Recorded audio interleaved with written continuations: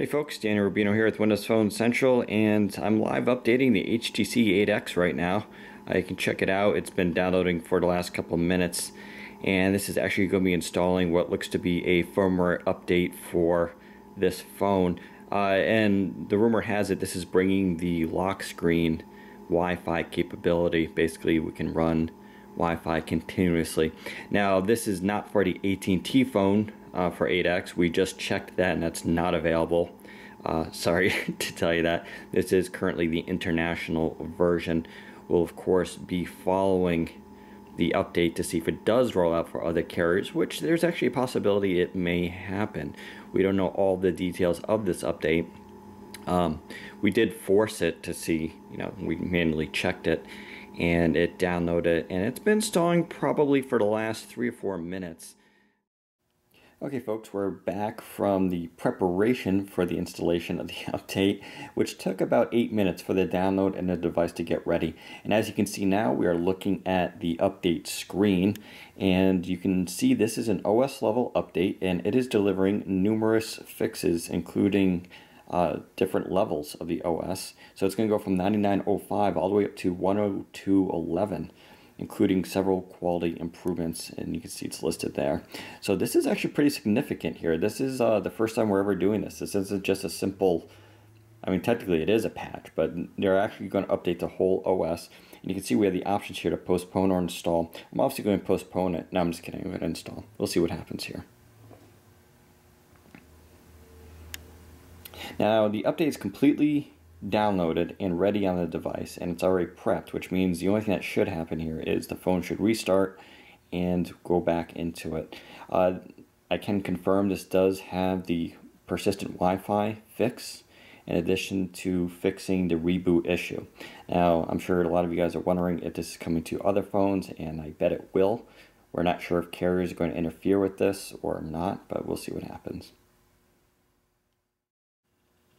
And as you can see, the OS is now installing, so check it out. Those are the gears. The phone has successfully rebooted, hopefully for the last time unintentionally, we should add.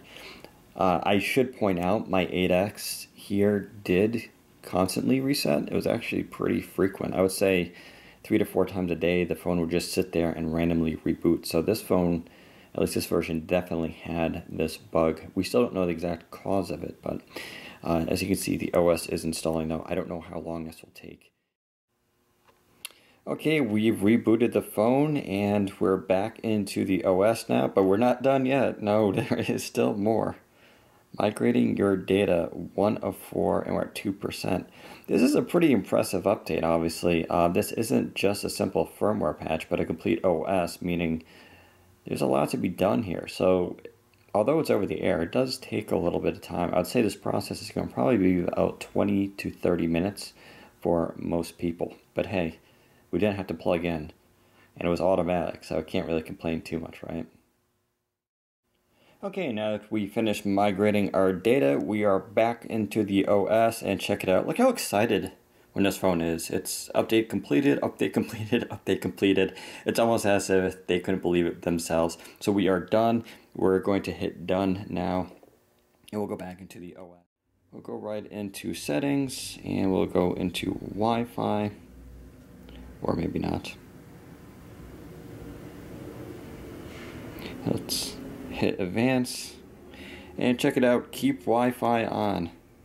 I don't know why that's saying that. I think I was trying to connect to a different network. That's my bad. Anyways, here we go. Keep Wi-Fi on when screen times out. So there is the feature as everybody was expecting. So pretty cool stuff.